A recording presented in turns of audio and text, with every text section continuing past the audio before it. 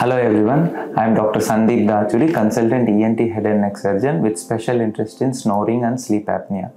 As a ENT surgeon, I see a lot of patients who come with sleep problems. Sleep is essential as a restorative process to maintain cognitive performance, work productivity, as well as physical, psychological and emotional well-being. In simple language, our brain needs sleep to function properly.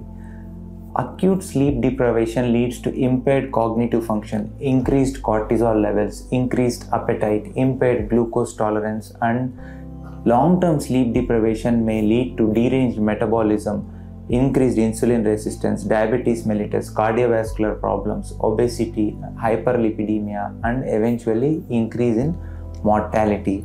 So what can we do to improve our sleep, to sleep properly? The first thing is, as we are a gadget generation, it is better to avoid screens 2 to 3 hours before going to sleep.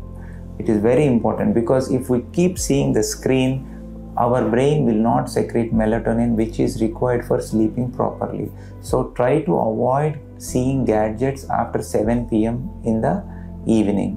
Okay. Next is sleep at a regular time and wake up at a regular time so that your body gets used to the circadian rhythm. It is very important, and the body should know it is sleep time every day. So suppose you sleep at 10 p.m. in the night and wake up at 5 a.m. Make it a habit. Whether you are feeling sleepy or not, you go to the bed at the same time and you wake up at the same time so that the body gets used to the circadian rhythm.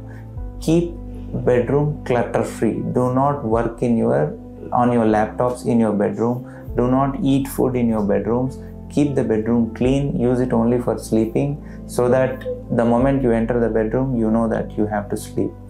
And next thing is, you should have a good quality mattress. We almost spend 1/3 of our life on the bed.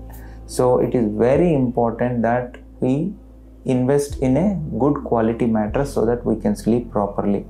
Always maintain the room temperature, if you have an air conditioner, between 20 and 24 degrees centigrade so that you can sleep properly. If the temperature is too high, then obviously we sweat a lot and we may not have sound sleep. Avoid stimulants like caffeine and nicotine. It is very important.